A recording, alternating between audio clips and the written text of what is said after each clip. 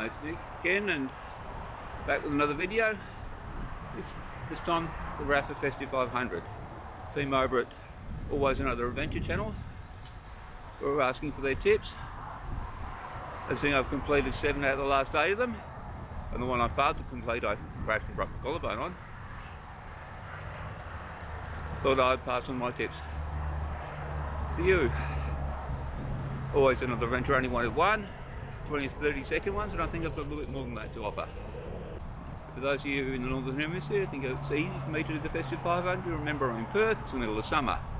So, your riding time is really limited if you want to ride in daylight hours between 5 and 9. Once it hits 9 o'clock, it's getting over 30 degrees. And once it gets about 3 in the afternoon, you get the sea breeze coming in. Which is a little bit of a challenge, particularly for me, because during the past Festive 500s, I've worked. So yeah, this is the easy as anything. I get 40 k's commuting to work. Then I get the challenging bit for me, commuting home. 40 k's into probably 25 km/h, gusting to 40 km/h headwind in 30 degrees.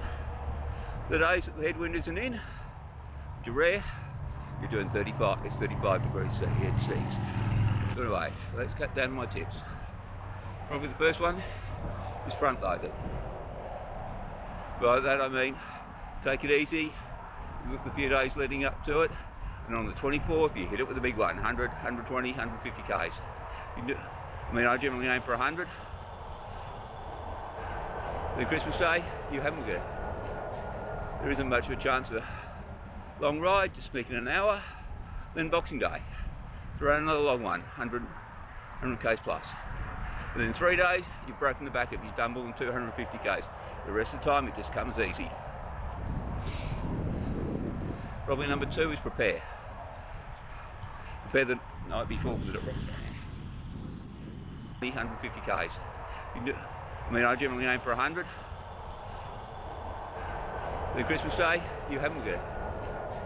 There isn't much of a chance of a long ride, just sneaking an hour. Then Boxing Day, throw out another long one, 100 k's plus. And then 3 days, you've broken the back if you've done more than 250 k's. The rest of the time, it just comes easy. Number 2 is plan. At least have a rough idea of the rides you're going to be doing. For me, it's fairly easy. It was always do whatever you can on Christmas Eve, Christmas Day, have a short ride. Boxing Day, there's always ride to Boxing Day Park. It's generally head to work, and then try and pick up a weekend ride in between with friends.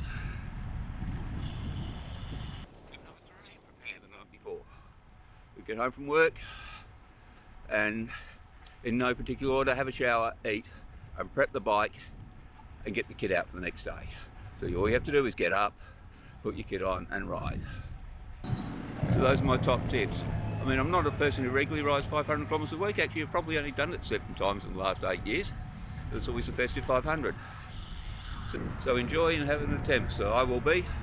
See you in another video. Bye.